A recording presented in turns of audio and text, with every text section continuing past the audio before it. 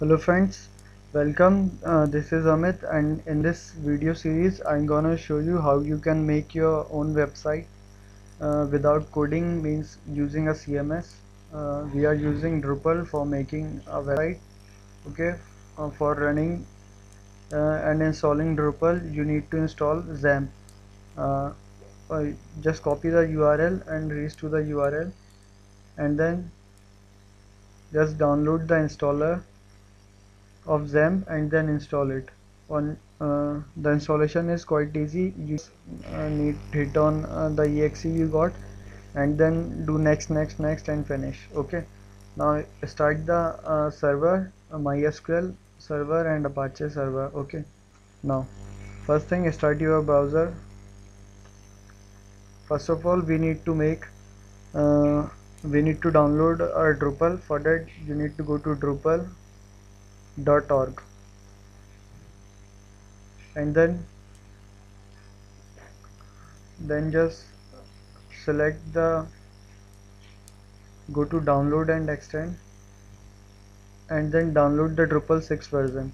Although Drupal 7 is also there, but we are using Drupal 6 because maximum of module were not in Drupal 7 and are available for Drupal 6. Okay, now just download Drupal 6. Okay, Drupal 6.20. This is downloading to my PC. Now we have to make a database for our site, Drupal site. For that we need to type 127.0.0.1 slash, which is our localhost, and then type phpmyadmin and then click enter. Okay, now this is our phpmyadmin. Now you just need to create a database. For that, put a name for your database. I am making the name Drupal. You can make any name you want, then just click on create. Okay, this will create a database. Okay, now wait for the download to finish.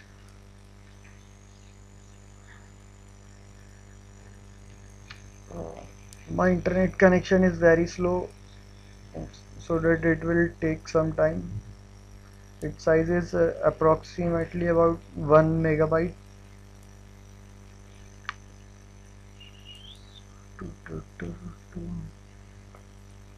Okay, now it's downloaded. Open the folder, and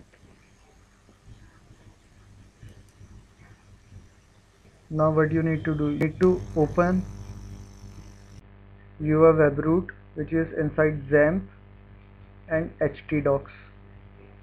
Okay, now create a new folder. I'm giving it name Drupal. Okay, now paste your Drupal downloaded file. It will be in format .tar.gz.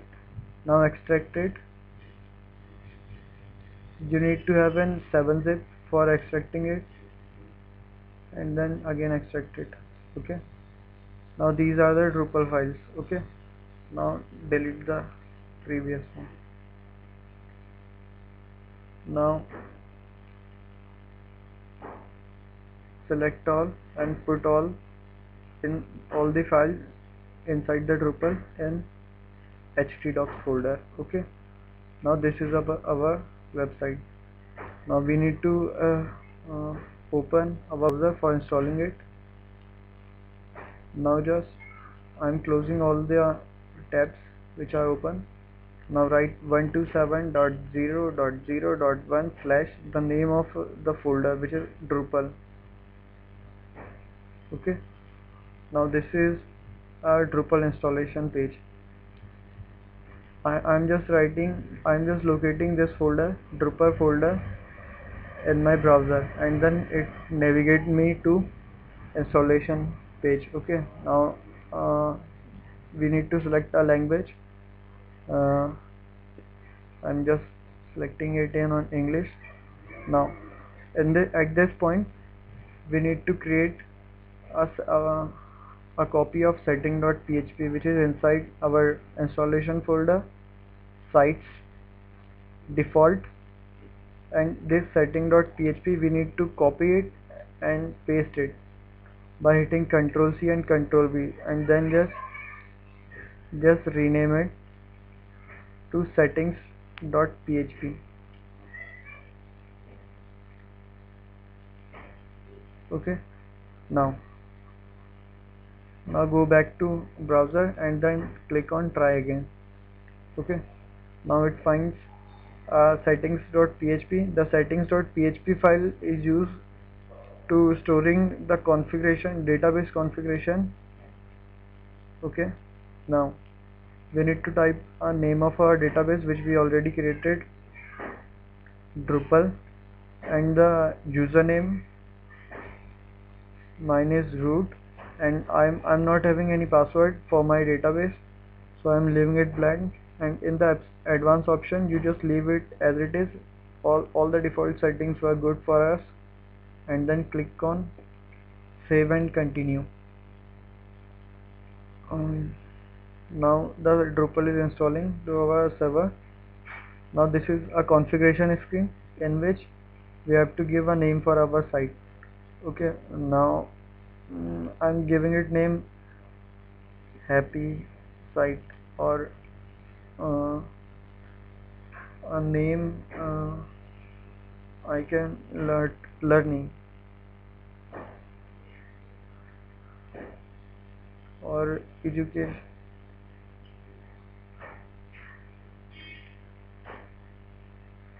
Okay, I'm giving it name DNA, which is stands for Daily News Agency. Okay, it seems weird, but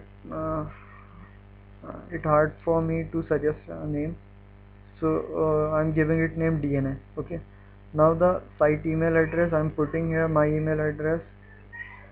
Okay, now the username for the site admin account, I'm giving it name admin, and password also admin.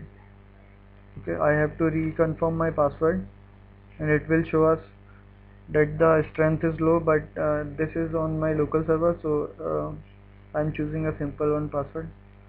Now this is option for selecting my time zone. By default it's good. And the clean URL, you must leave it enable, cause it's good for SEO, and it's also looks nice to have clean URL. Okay, now click on save and continue. Now this message is shown to me because I'm running it on my local PC and not on server, so this was showing that SMTP is not in use. Okay, now you can throw it as it is and then click on our new site. Now this was our default home page for our new Drupal site. Okay, now we will continue in our next video.